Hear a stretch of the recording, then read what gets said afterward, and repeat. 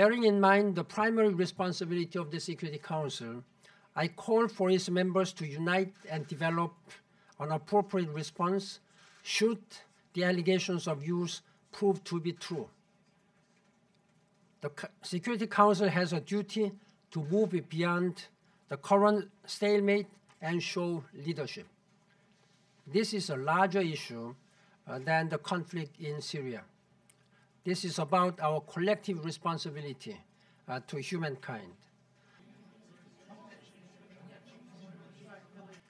We should avoid further militarization of the conflict and revitalize the search for a political settlement.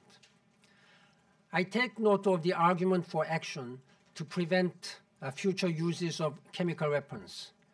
At the same time, we must consider the impact of any punitive measure on efforts to prevent the further bloodshed and facilitate the political resolution of the conflict. The turmoil in Syria and across the region serves nobody.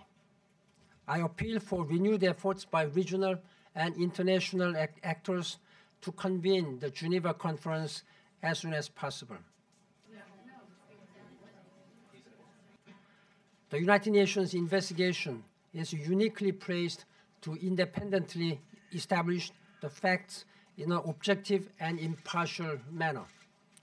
Its work will be conducted strictly according to internationally recognized standards. The mission has worked around the clock following its return from Syria to prepare the materials it gathered for analysis.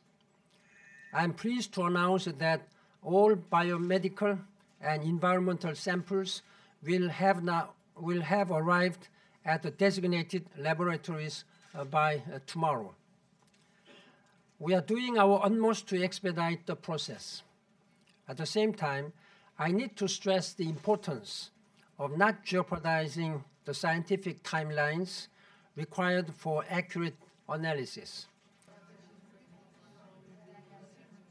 Thank you very much. Thank you. Thanks very much. He'll have a press conference in September before the start of the G20.